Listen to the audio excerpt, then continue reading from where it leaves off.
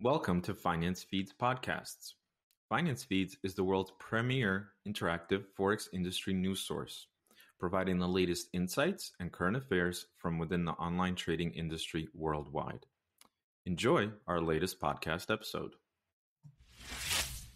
Hi, everyone. Welcome to the 24th episode of the FinanceFeeds podcast. My name is Nikolai Isayev. I'm editor-in-chief of FinanceFeeds.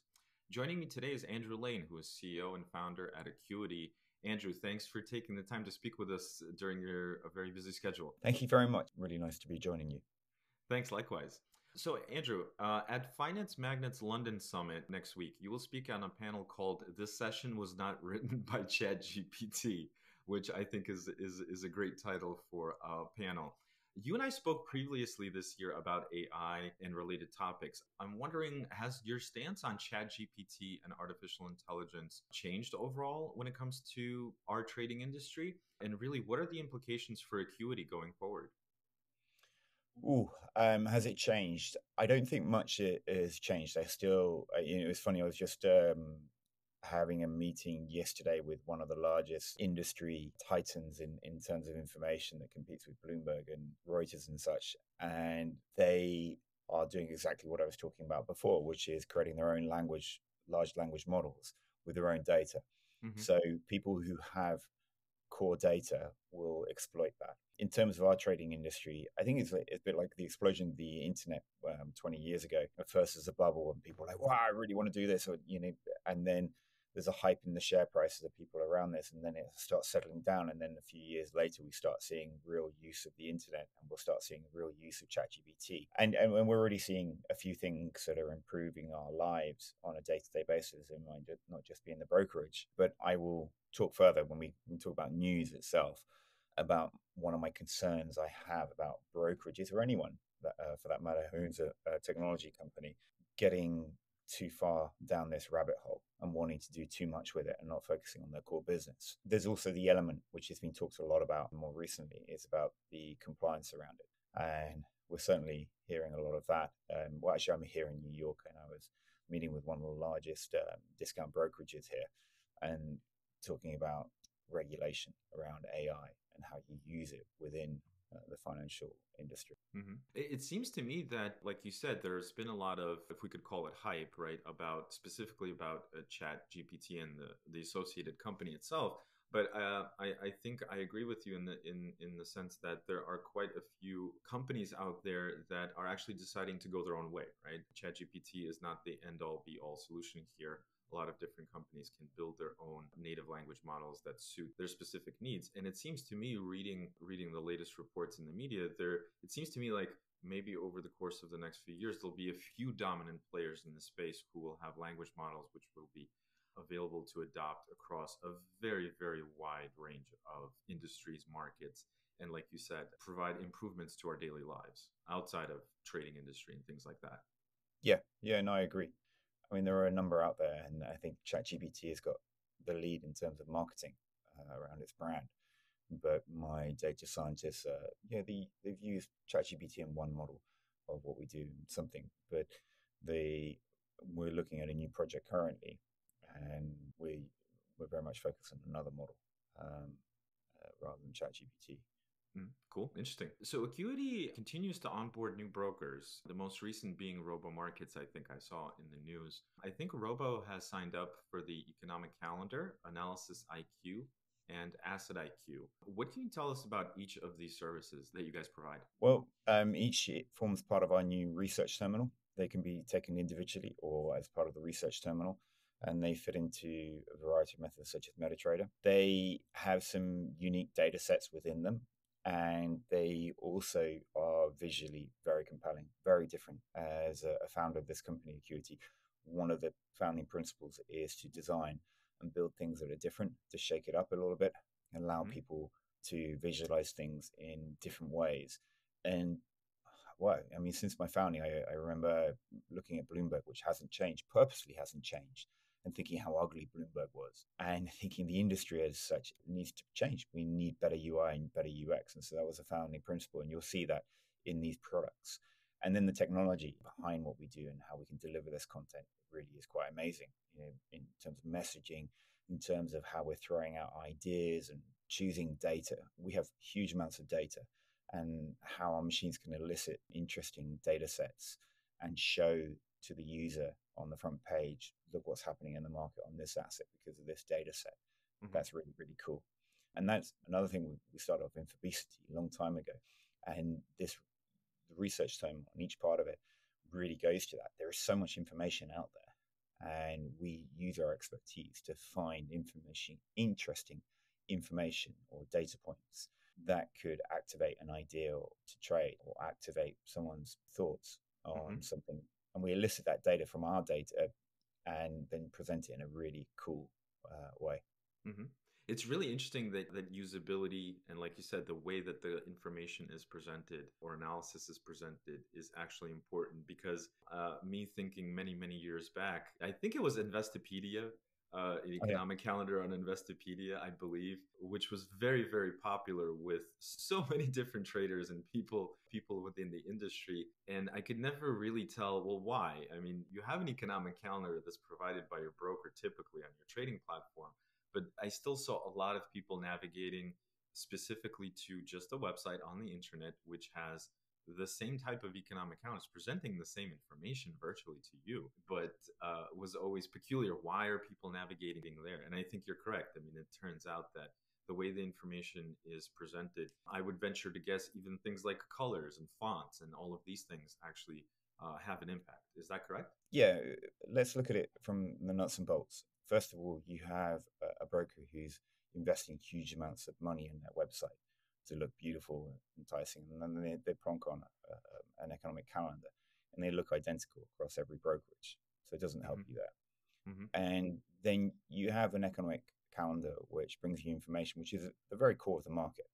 The markets move on economic data, news, and it sets off a whole spiral of information.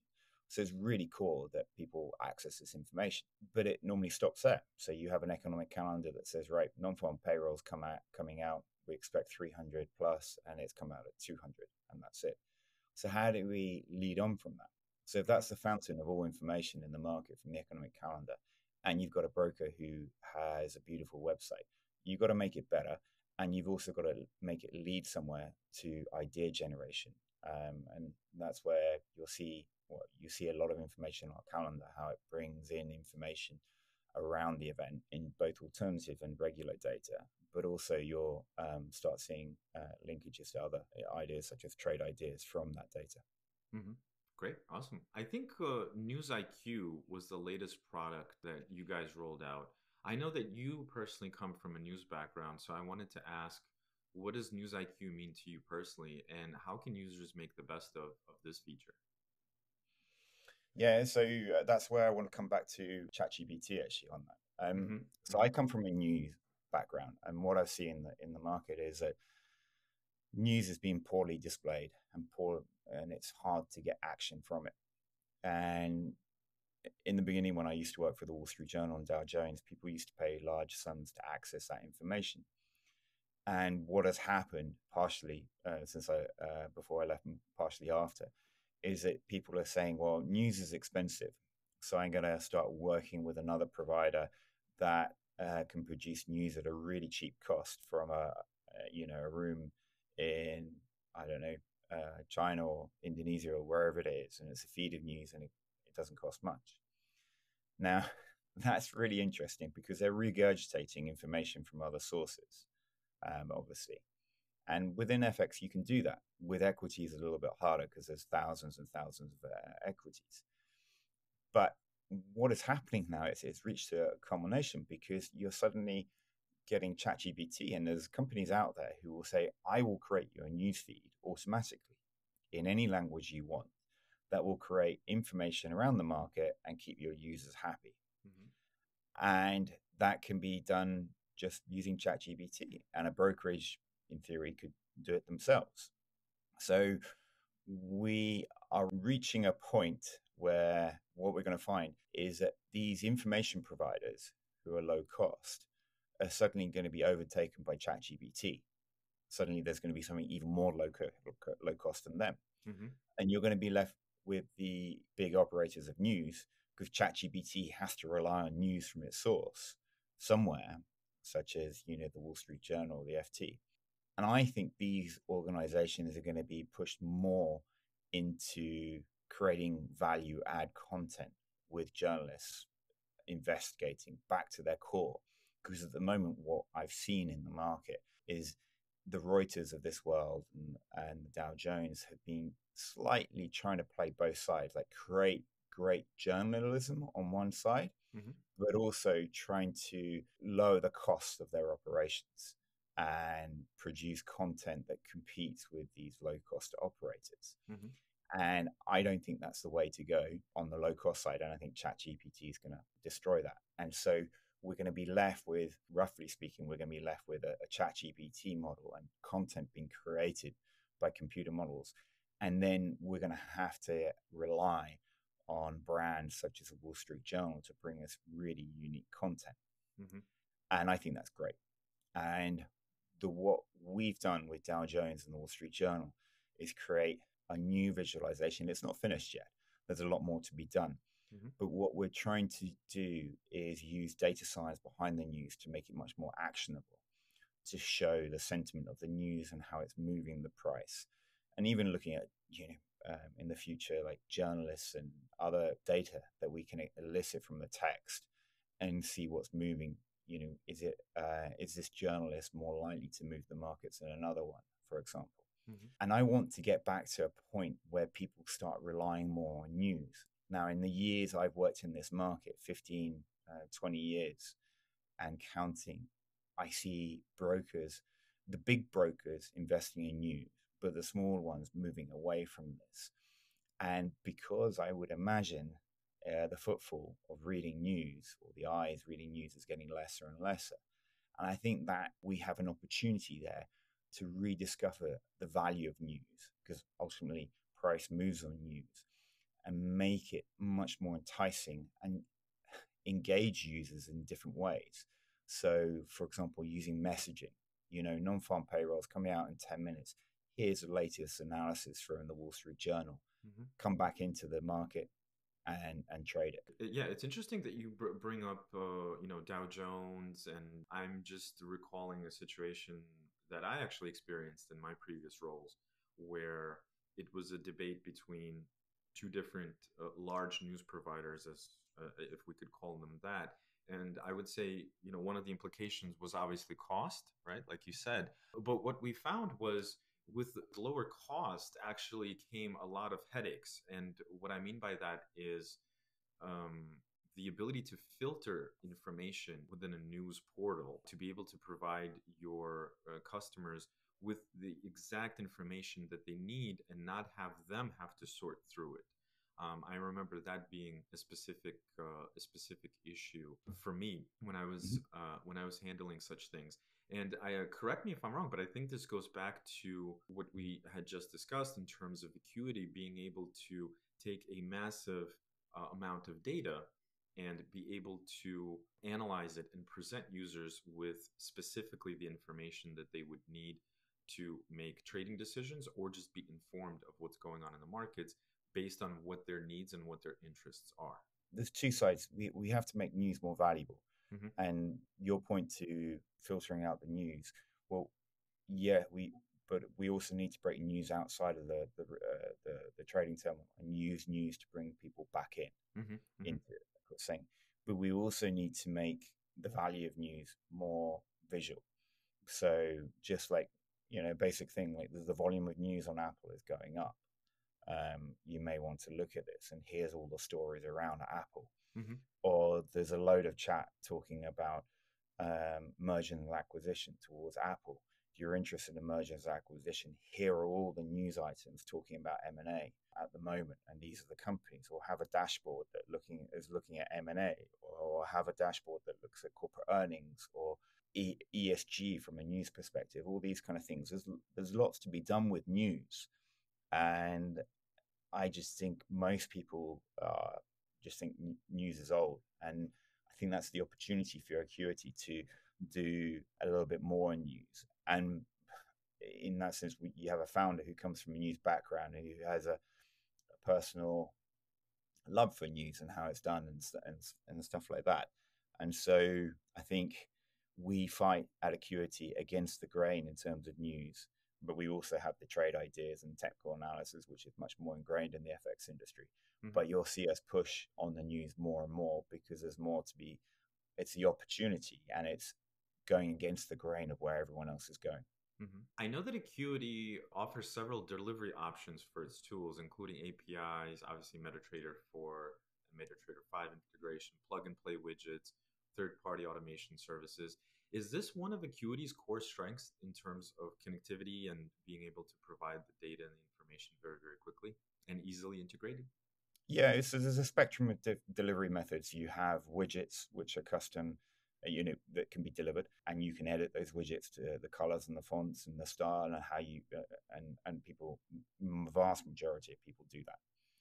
And then you have on the other end of the spectrum is the API where people can build their own things. We also have another third part in our set of what we can offer clients is the personalization and build. We will build tools for our clients. So we are what I term as a semi SaaS company. Hmm. 95% of our revenue comes from clients who take our data or our widgets, but 5% will come from clients who want us to build something unique for them Hmm. using our knowledge in UX and UI, our designers and our builders, which is, in my experience, is a lot quicker getting us to build it and a lot cheaper Hmm. than by the time you've got your team to learn and understand everything there is around that.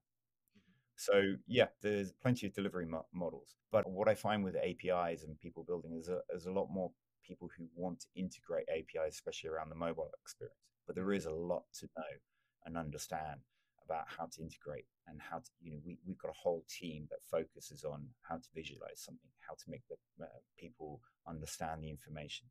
And so we try and lend our experience, even if people are just taking the API, to help in the design and rollout of that API within their system. Wow, very cool. So I know we just talked a little bit about perception of news as a service and how it's changed over the years. I wanted to ask you what you think are some of the other main trends that you think we'll experience in the coming years, given what you're seeing in the markets, what you're seeing in terms of feedback from your customers and what they're doing. You mentioned the fact that in some ways people think news has lost its value. Do you think that maybe that's a byproduct of things like social trading, copy trading, and all of these different other things becoming ever more popular, where traders feel like they don't need to rely on their own analysis or any kind of data. They'll just basically copy someone else's trades and hope for the best. So you have a vast majority of the market who find financial markets complicated and they want an easy route to doing something. And we have tools that help people on that. I think in where I am at the moment in New York, people are prepared to take the time to learn about markets a lot more, invest for the long term. Hmm. And I think we've also got to differentiate between investing and trading. There's far more education around that. In terms of trends, I think options will are massive here now in the US and will are growing now in Europe and such and Asia. And I think we'll see a growth in that as well, especially as FX is more, CFDs become more regulated. Another trend I would like to talk about as well is around Hmm. ChatGPT, where we started off. Now, my feeling is a lot of people in the industry will start to think, right, I can simplify what I do, or I get excited by an idea that I can create my own newsfeed, or I can do this, I can do that with ChatGPT. And this comes about very often with founders who say, right, well, I've built the most amazing brokerage. I can, I've got a million clients. I can do anything I want. And the simple thing I say to these people is, yeah, sure, you've built a brokerage, but what are you? A technology company or a brokerage? Sure, you could build Acuity, you could build anything, especially now with ChatGPT.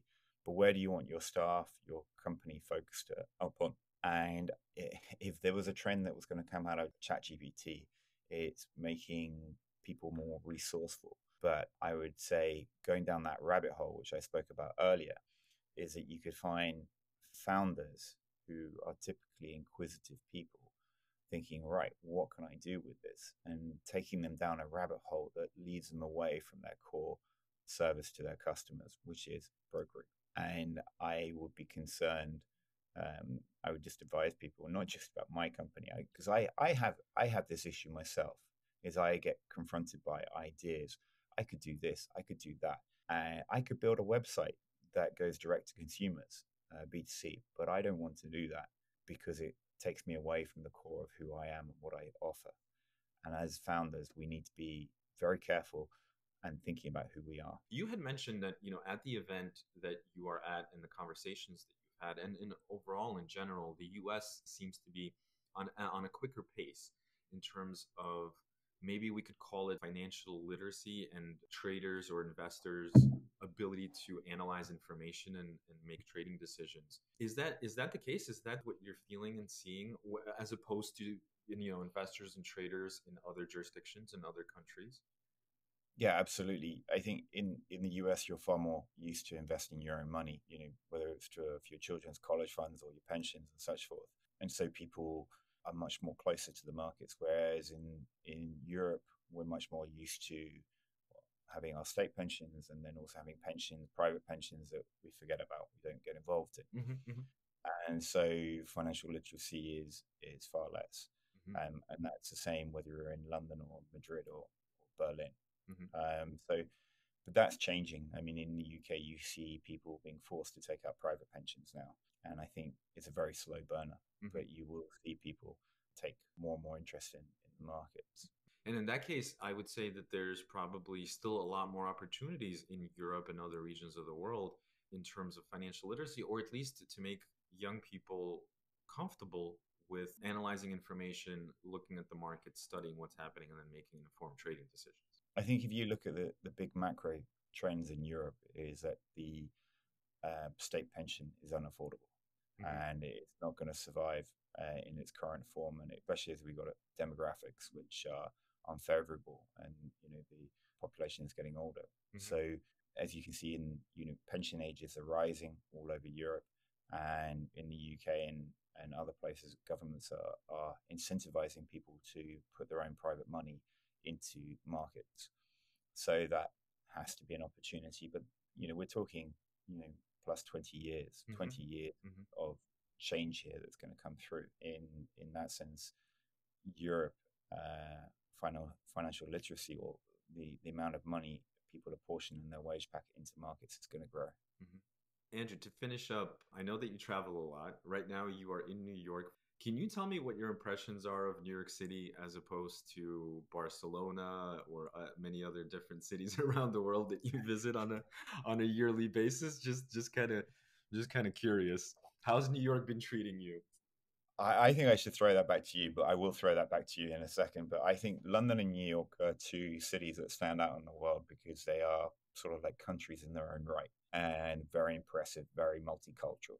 And with all the politics we see at the moment in all countries, it's these metropolises, I think the American word is, are very interesting because they stand out at being so multicultural. And I always say to people when I go to London, London say, London has shit food. It's really bad. Hmm. But actually, it's the best place in the world to eat because you have so many, nations coming together. And the same as in New York. I mean, it's my third time here, Hmm. and I do enjoy it. This time I put myself deliberately in Chinatown. Yeah, Interesting. Interesting. and uh, and as for Barcelona, well, you can't beat that. That's where I live. Yeah, yeah, Uh, absolutely. what Great. about you? Well, I mean, I've lived here for over 30 years, so you could say I'm a native. I'm a native New Yorker. I don't live in New York City proper anymore, but I'm definitely a New Yorker at heart. So I do get homesick if I'm away for weeks And how's it compared to London? somewhere else in the world.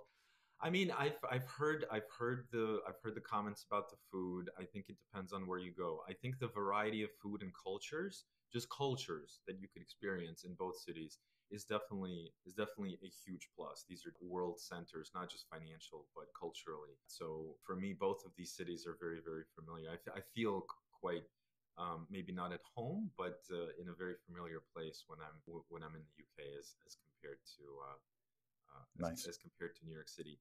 Well, Andrew, I wanted to thank you for taking the time to speak with us during such a busy time. for all of us. Wanted to wish you good luck at your event here in New York City. Safe travels.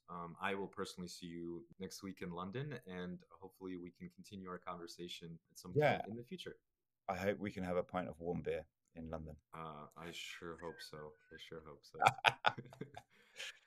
Thanks, All right, Andrew. Nicholas. Thanks, Andrew. All the best. Yeah, Take and I'll care. see you in London. Yep. Thanks for listening to our latest Finance Feeds podcast episode. For sponsorship opportunities or to become a guest, please email us at info@financefeeds.com.